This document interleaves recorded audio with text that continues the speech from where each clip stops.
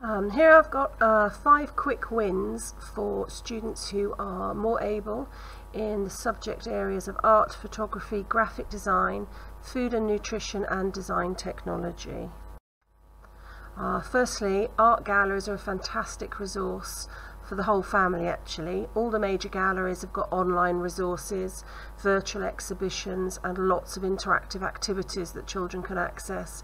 They range from primary school children right up to A-level school children. Tate is fantastic. The Tate Kids site has got lots of interactive projects on, months and months worth of stuff to do and discover on there, but do search online for other galleries as well. YouTube is a wonderful resource for tutorials, in-depth, detailed art lessons on how to complete certain techniques. It's invaluable actually, and we often point the more able children in that direction when they're deciding to trying to particularly master a technique. Research and inspiration is a very important component of GCSE and A-level art. And for more advanced Key Stage 3 students as well, it's quite interesting. These 2 websites are phenomenal.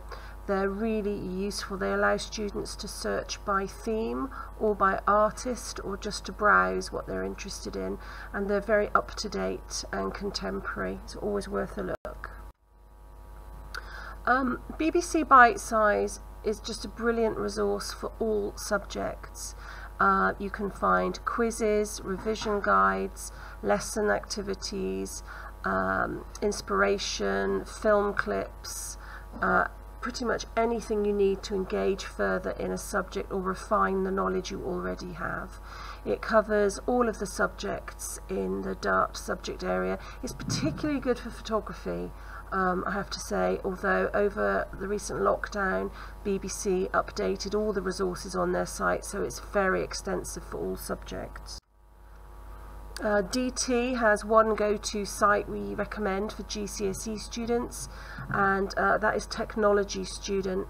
It shows them everything they need to do for their GCSE portfolios. It even gives them templates and example portfolios to follow.